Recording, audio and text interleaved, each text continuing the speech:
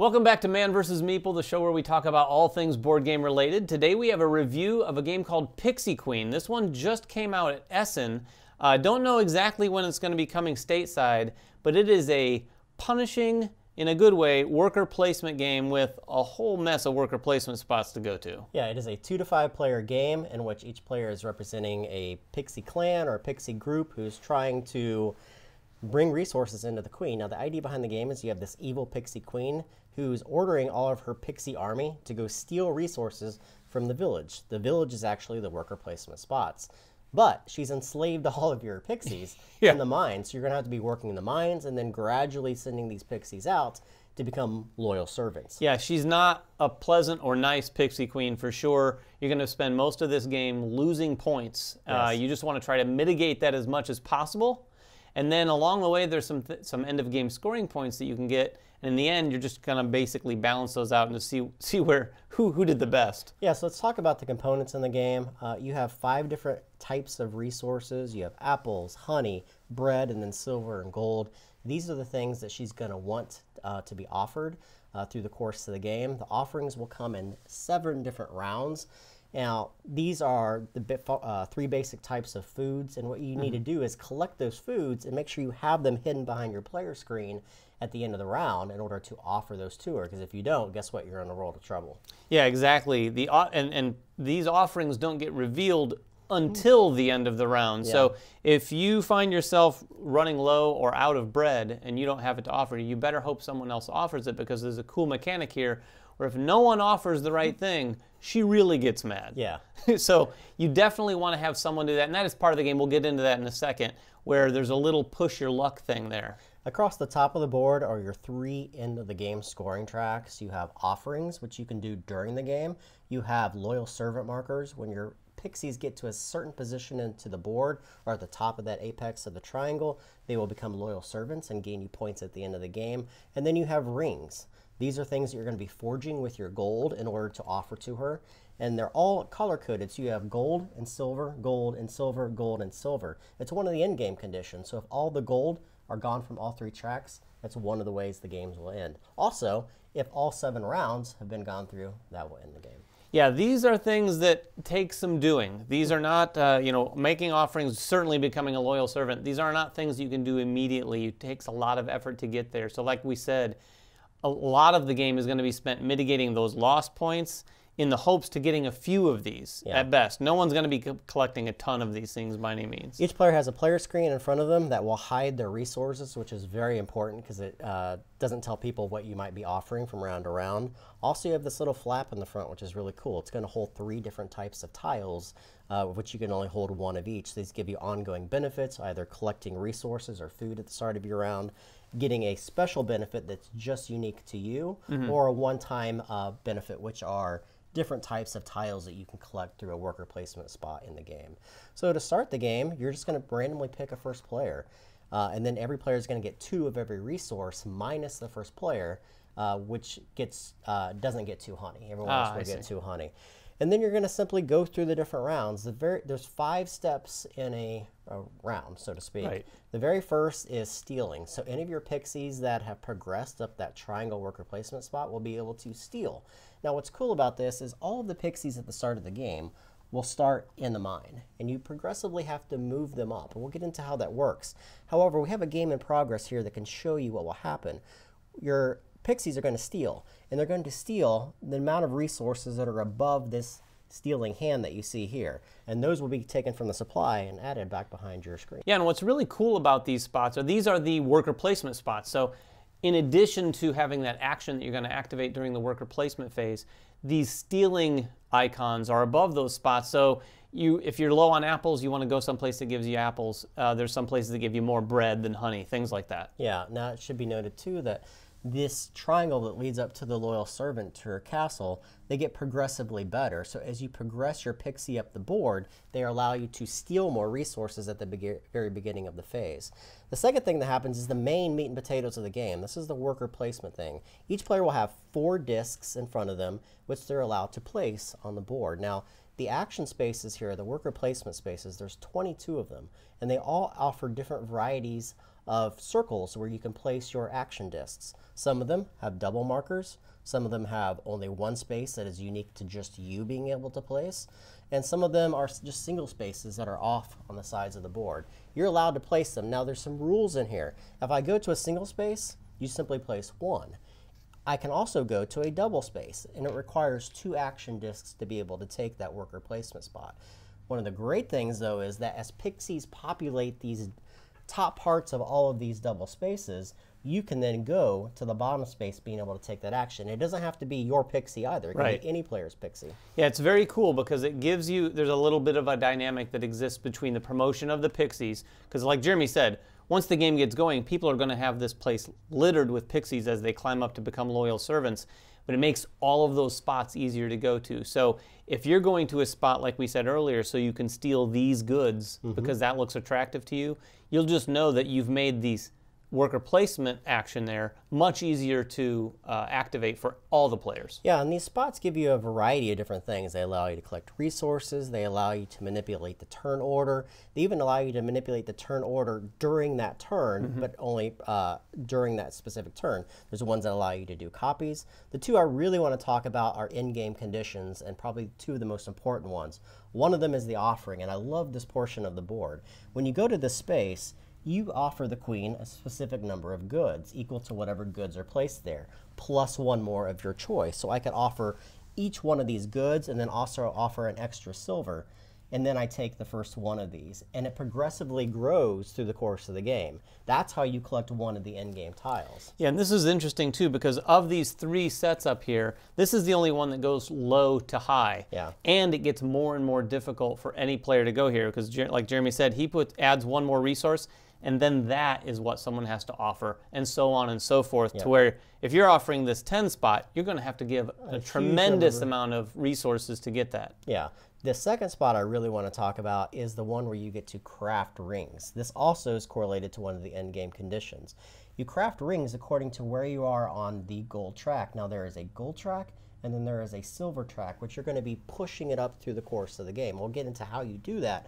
However, the number of gold it takes to craft a ring becomes decreased or easier to do the further you progress up the gold track. When you go to this location, you simply look at this location of where you are.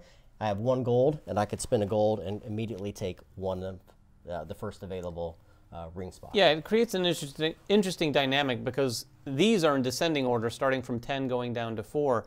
So you could try to push yourself up this track so you could only spend 1, maybe 2 gold to get the ring. Or you could right off the bat, if you are able to collect 4 or 3 gold, go ahead and pay that extra cost so that you ensure grabbing the higher points. That's just one of many. There's 21 worker placement spots in this game. They all offer really cool abilities. Yeah. All of them are really, really good as well. However, once all the players have placed all of their discs out onto the board, you then go to the offering phase. I like this phase as well because in most games when you do blind offerings or blind bids, it's a bidding war. Yeah. This isn't a bidding war. This is simply you offering something to the queen. What are you trying to offer? Well, this is the great thing. During each round, during this time, one of these will be flipped over, telling you what you need to offer them. Under each of these tiles is one of the 3 different types of food. Right, and these things have to be offered by at least one player. When Jeremy said, you have to offer this, you don't have to. Yeah. If I think Jeremy's definitely going to give her an apple, I could take silver or gold. Yeah. Now what needs to be noted here is your offering needs to be one type of good. Yep. So I can't have a handful of silver, gold, and honey. Yeah. Unless you've used, there is an action space on the board that allows you to make 2 offerings, which is a cool feature. But if I offer one of these other things, as long as someone else has given her the apple she wants, I'm going to benefit by offering my gold and my silver by being able to move up the gold and silver track. Now, 2 things happen here. If you don't offer her anything, you get whipped and you lose 5 victory points. Right. If you accidentally aren't paying attention to what the type of food is and you offer a different type of food, you get whipped again and you lose 5 victory points. So you have to pay attention to what she's wanting. Now, 2 things can happen from this offering. If at least one player offers her an apple, awesome. You go to the reward phase. If not, you directly go to the punishment phase. And one other thing happens. The person that is in the last turn order has to demote a Pixie. Yeah. That means take them from the board and put them back into their mine, which is an awful thing. Yeah, that can be really bad if depending on where you've or how far you've promoted your Pixies. If you have 2 Pixies and they're very high up in this sort of pyramid, one of them has to go all the way down, and that's a few promotion steps. So step 4 is the reward phase. Again, that only happens if one player at least offers her the type of food that she's wanting. The next thing that happens is that you look around the table and you find who offered her silver and gold. If anyone offered her silver or gold, you're going to compare those numbers. If you offered her at least 1 silver or at least 1 gold, you're going to move up 1 silver, 1 gold on that gold track. The person that offered her the most of each of those will move up an extra position. So that's how you progress up those silver and gold tracks through the course of the game. The second thing that happens is you're going to look at the type of food that she wanted, in this case, apples. Whoever offered her apples then gets to promote Pixies equal to the number of the apples that they use. So if I offered her 5 apples, I get 5 Pixie promotions, which is great. When you promote Pixies, you simply move them up the board X number of spaces. You can move the same Pixie multiple times or different Pixies, 1 each. Now, another thing, there's player interaction in this game. If you want to take a spot that's higher up that another player is, you can spin an apple to demote that Pixie into the location that you leave from. So there's a lot of take that in this game as well with that. Once that's done, you go on to the penalty phase, and this is awful. This is where bad things happen every single round, no matter if you made an offering or not. There's always going to be a penalty. The queen is always beating you down. 2 things happen here. One, she's going to look at the gold and silver track independently of one another. And between both of these tracks is a number of whips. Of course, the highest position, you actually gain victory points. But all these lower positions, she's going to whip you. So if I'm in the lowest rung for gold and the lowest rung for silver, I lose 6 victory points. Yeah, you're going to go down that track very quickly. In fact, at the beginning of the game, in the first round, most people are going to lose 6 victory points because the first 2 spaces here are 3 whips. You really have to accelerate up this track to try to mitigate that punishment at the end of each round. Yep. The other thing is she's going to look in your mines. And if you have just 1 Pixie or no Pixies in there, you lose 1 victory point. If you have 2 or more, you lose 2 victory points. You want to promote those Pixies out and start getting them into the worker placement spots. Right. The queen does not like a lazy Pixie. Yeah. One of the other things I want to talk about briefly is this middle section. You may be asking, well, how do you gain these points? As you promote your Pixie up the board, you'll eventually become a loyal servant. This is a spot that you can't be kicked out of that round. And at the end of the round, this person will become a loyal servant, and they will occupy this position, giving you that spot. So that Pixie's out of the game for you, and it can't occupy spots anymore, but it's getting you victory points. It is an interesting dynamic for a worker placement game where you're usually and often acquiring more workers.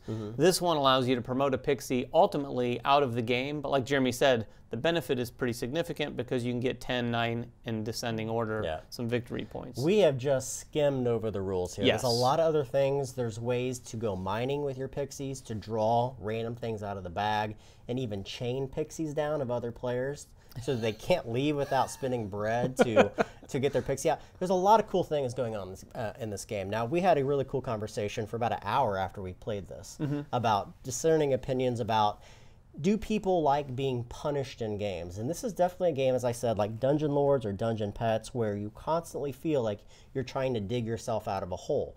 But everyone is in the same boat here. Everyone's doing the same thing, and it's really not, if you go into it thinking you're just losing points, well, you're just trying to mitigate your loss of points. And I like that aspect to it. I like all of these different components that work together.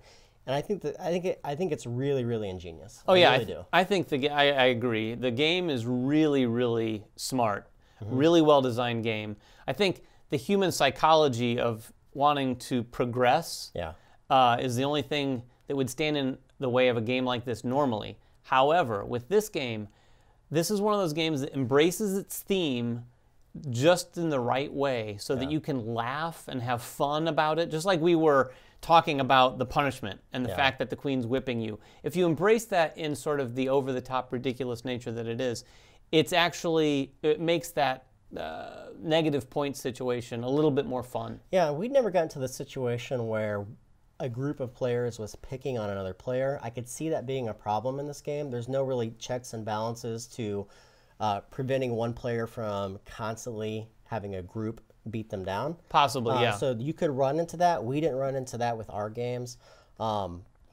Also, there is player elimination. If you don't like player elimination, there is a pit of oblivion. So if you get to negative 60 points, the queen throws you into a pit and you're dead. Like, all these things are cool. I like all these different aspects about it. I have to admit, though, it'd have to be pretty bad scenario for you to lose 60 points. Although when we played with 4 players, we did have someone dangerously close to that. 2 points away from it. That's right.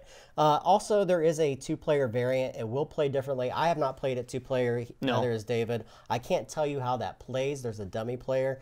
We played it as a 4-player game, and I think everyone thought that was probably the sweet spot for the game. Yeah, I think so. Just because of the number of spaces on the board you're occupying, there's like you said, there's 21 different worker placement spots. So with 4 action discs, that's 16 of them that are being used. With 5-player, you're pretty much using all the spots. Oh yeah, 5-player would be pretty crowded. I think 3 and 4 would be where I would peg it. And one other thing I want to mention about the game too, this game has we didn't mention these dice that are sitting on the board. There are some things in this game, the randomness in this game is very limited, like any good game, but there is just a taste of it to make it fun. For instance, when you flip this over and you discover what she wants, there's some fun randomness there. There's going to be 3 of each of these basic resources, and you're only using 7 of them, so you never know exactly what's going to be coming out and when. And then on top of it, there's these dice. These dice are related to certain worker placement spots where you can just go here, here's a resource die, you roll it, you take those resources. This die is one of those, in the theme of the game, punishing dies. This is when Jeremy was saying that someone might gang up on another player. This little guy could be a part of that, because you're going to roll this, and if I get 3 whips, I get to dole those out on behalf of the queen however I choose. I can give 1 to Jeremy, 1 to him, or I can give all 3 to Jeremy. So this die, it didn't really get used too much in our game. No, not in our games, no. I think people like to play it more like a strategic. The other thing is, too, with 5 players, you're going to have a lot more positions being used, those being one of them. The other 2 things I want to mention, too, as the board starts to fill up, especially as Pixies start to occupy spaces and with 5 players, the queen wants you to use your action discs. If you don't and you pass and say, I'm done for the turn, she whips you and you lose 5 victory points. So you have to do that. The other thing is, when you steal at the very beginning, that is mandatory too. You have to steal from the villagers and put those resources, because at the end of the game, the person that didn't give those resources to the queen and has the most loses points for those. So again, it embraces that theme from start to finish with all those things where the queen is asking you to do things and you have to do them for her. Yeah, that last point is interesting too, because a lot of games, if you didn't pay attention to the rules at the beginning, you'd think, oh, I've got a nice supply of bread. I wonder how much those are worth at the end of the game. No, no, no. You don't want any resources behind your screen. That means that you've been hoarding goods away from the queen, and she will punish you. Yeah. This is one of my favorite games this year, and I love worker placement games. I like how the way they've twisted this and kind of put the whole genre on into here. I mean, this is totally my jam. And we didn't even mention this the way it needs to, that it deserves, but it is a gorgeous looking game too. The artwork on this board, although it might look dark to you, it's very, very beautiful artwork. The character art's really well done. The components are fantastic. These dice are nice and chunky, and those look like they're printed on. It's really, really nice game. Cool. So this is Pixie Queen, 2 to 5 players from Brewer. I have no idea when it's coming to the States. If you have a chance to pick it up now, go do so. If you have questions about it, make them in the comments below. Subscribe to us, follow us on Twitter, like us on Facebook, and everything else that we do here at Man vs. Meeple, and we will catch you guys next time. Bye-bye.